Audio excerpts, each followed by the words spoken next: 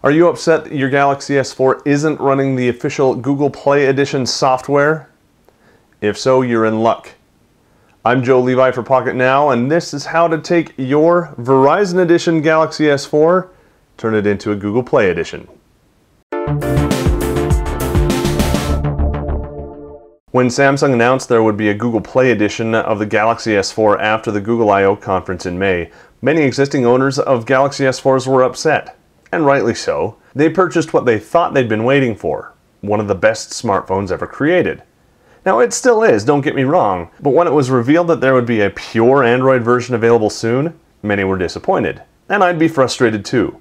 I've long been an advocate of stock Android. Fortunately, members of the development community have come to the rescue yet again. Here's all it takes to get your Verizon Galaxy S4 into a Google Play Edition.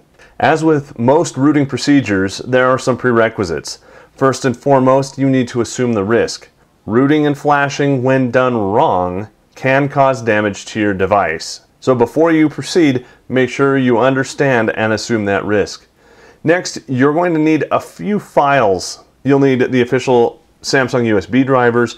You'll need Odin version 3.07 or above. You'll need a couple kernels, the VRU AMD2 pre-release kernel and the stock kernel, which we'll get to in just a minute, and you'll also need the MotoChopper root exploit tool. Once you've got all those downloaded and extracted, the next thing you're going to do is unlock your root block. The stock ROM on this phone is root blocked, but there is a pre-release version of the kernel that has a hole in it that we can exploit to gain root. To do that, boot into Odin and flash the pre-release kernel in the PDA section. Once that's been done, we can root the phone. Connect your phone to your computer and run the run.bat file from where you extracted MotoChopper. You'll see a message on your phone asking if you want to accept a new computer connection. You'll want to select Always and then OK. MotoChopper will run and do what it needs to, and once that's been done, install the latest version of SuperSU from the Play Store, open it, and update the binaries. That part's really important. If you forget to do so, you will lose root on the next step. Next, we're going to restore the stock kernel. Remember, this one is a pre-release that let us root. Now we want to go back to where we were before. To do that, boot back into Odin mode on your phone, flash the stock kernel, again in the PDA section, and then boot back up into Android and make sure that everything is still working properly.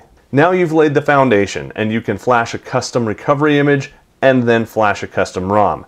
The easiest way I think to do that is to head over to the Play Store, download ROM Manager, the free one will do for what we're doing here, open the app, and then install the latest version of Clockwork Mod Recovery. After that's complete, now all we need to do is install the Google Play Edition ROM. To do that, you'll want to download that ROM to your phone. We'll have a link for that and all of the other files that you need to do this over at Pocketnow.com. Again, open ROM Manager and back up your current ROM. That step is going to take you about 10 minutes, but if you ever want to go back to the ROM that you had before, it's a necessary step. Once that backup is complete and you're back in Android again, go back to ROM Manager. This time you'll want to install ROM from SD card, navigate to the directory where you put that ROM, select it, and then follow the prompts. The ROM will be flashed and the necessary caches will be cleared, after which your phone is going to reboot. That reboot's going to take quite a bit of time. Be patient. But as soon as it boots up, you'll be experiencing Android the way Google intended it. That's going to do it for now. If you liked what you saw, please give the video a big thumbs up and hit the subscribe button so you can stay up to date with what Pocketnow is up to. Make sure you follow us on all of your favorite social networking sites. If you want to follow us, we're at Pocketnow. I'm at Joe Levi. Thanks for watching. We'll see you soon.